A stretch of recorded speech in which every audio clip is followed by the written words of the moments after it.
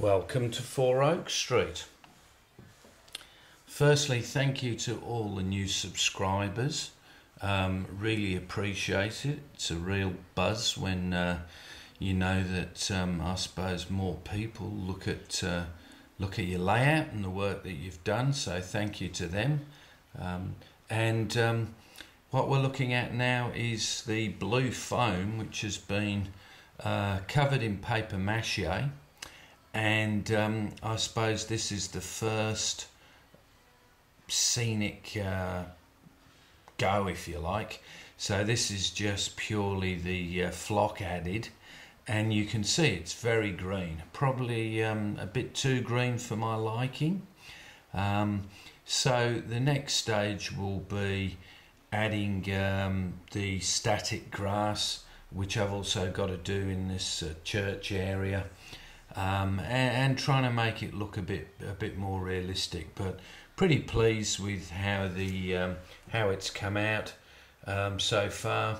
I managed to get a fairly decent edge up to the track beds.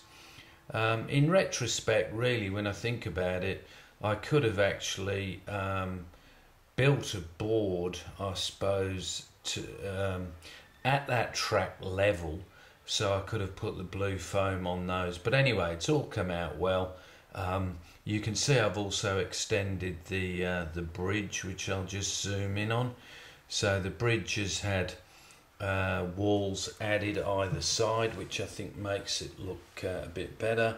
I've also put the capping on the wall. The road on the bridge has been completed, if you like.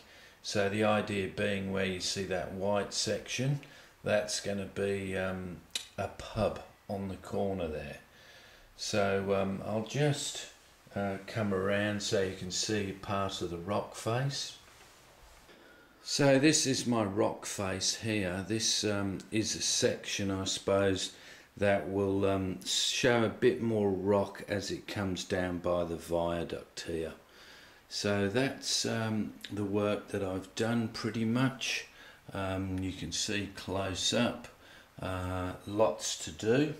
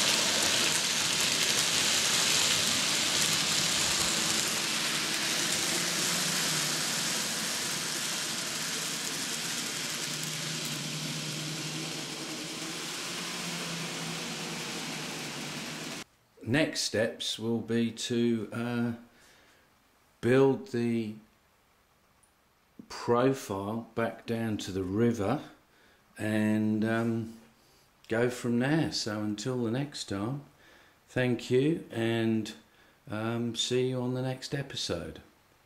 Bye.